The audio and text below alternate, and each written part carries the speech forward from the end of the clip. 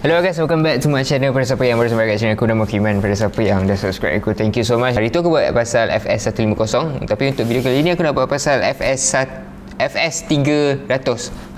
So ni lampu dia, Nanlite FS-300. So kalau kau tengok sebelum ni, lampu FS-150 tu dia dah power kan. Aku just guna 100 je aku punya ISO, and dia punya brightness boleh pergi terang. And actually lampu yang aku guna sekarang ni pun daripada FS-150. Kotak dia pun sama je. Kita tengok kat sini dia tulis Nanlite FS-300 LED spotlight. Dia punya LED total power which is 330 watt. Dia lagi power daripada FS-150. So jom kita tengok kat dalam dia. Sama je, aku rasa tak ada carry case, just ada lampu dia terus. Tapi walaupun dia tak ada carry case kan, dia dah, aku rasa dah secure lah, sebab dia ada gabus yang warna putih ni. Yang ni pun dah aku rasa dah boleh tampung kalau ada beban ke apa, dah boleh tampung dah. Lampu dengan dia punya reflector and dia punya charging cable, tu je dalam kotak dia. And of course dia punya user manual. So kita tak nak tengok benda lain, dia ada ni, dia punya user manual lah. Okay, ni dia punya user manual.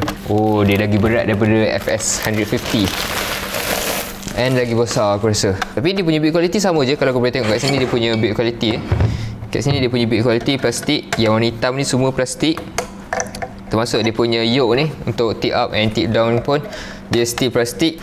Kipas dia aku boleh katakan macam besar sikit lah, sebab lampu ni pun dia punya size pun size besar sikit. Dia ada FS-150, FS-200 and FS-300. So aku tak nak review yang 200 punya, sebab aku rasa macam tak ada beza pun.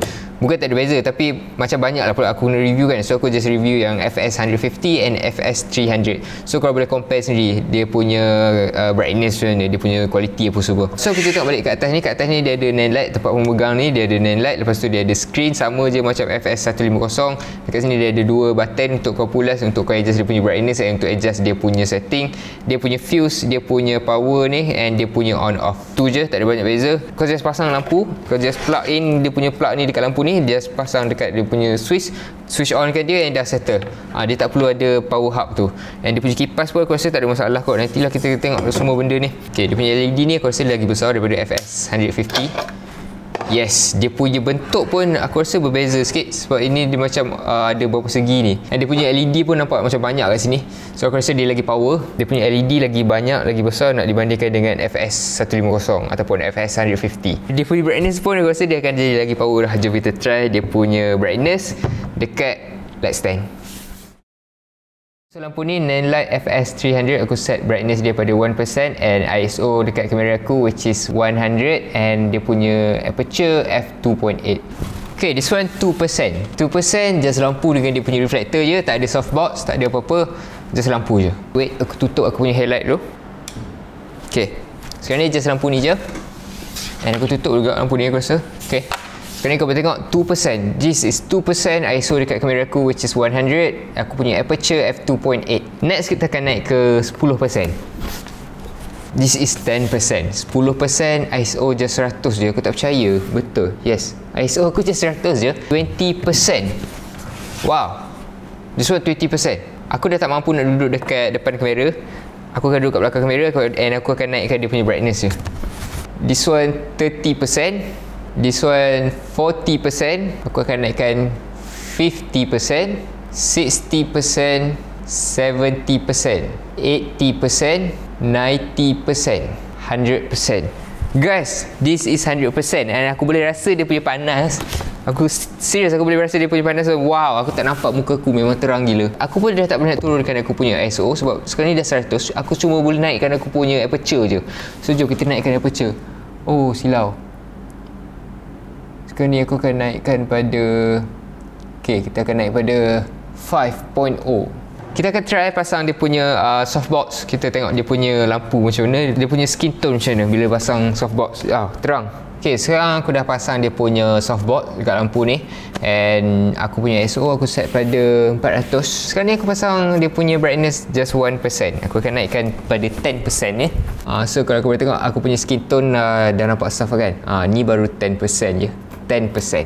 Kita kita akan naik kepada 20%. Yes, 20% dia lagi clear lah. Dia tak overexpose lagi. Muka aku dah clear dah. Aku boleh tengok dia lagi soft lah. Muka aku dia lagi soft. Kau punya skin tone, bukan muka aku memang muka pecah punya.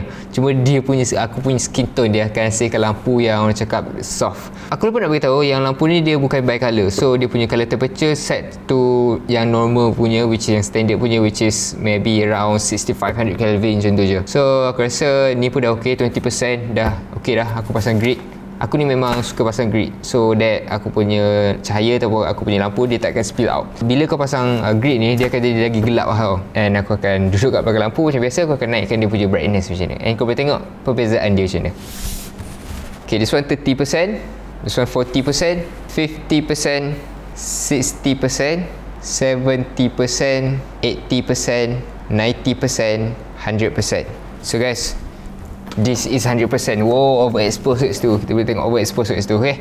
So aku pun tak berani nak lama-lama. Aku takut nanti terbakar nanti ni sebab dia panas kan. Tapi dia tak ada isu pun, tak ada isu terbakar apa pun. Cuma bil elektrik aku lah yang melambung kan. Sebab lampu ni semua dia punya power tinggi-tinggi. Aku punya banyak buat review lampu kan. So kau boleh tengok sini perbezaan dia. Aku rasa untuk best lah, untuk the best shooting which is 20% tu pun dah terang dah kalau kau pasang softbox dengan grid ni.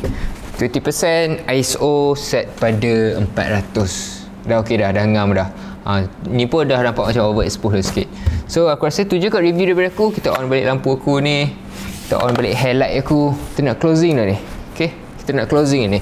Kalau kau nak tahu lebih lanjut kan, lebih lanjut, kalau kau nak tahu lebih lagi pasal perbezaan lampu FS-100 F50 and FS-300, kau kena stay tune sebab aku akan buat video asing pasal comparison antara lampu ni dua. So kalau korang macam confused kan nak beli yang mana satu, FS-150 ke FS-300, boleh hasilkan outcome yang cahaya yang lagi better, kau kena stay tune lah sebab aku akan buat in the next video. Okay, so aku rasa tu je kot review aku pasal lampu Nanlite FS-300 ni. Kalau korang rasa nak beli, kau boleh tekan link dekat description. Aku dah sediakan link dekat description.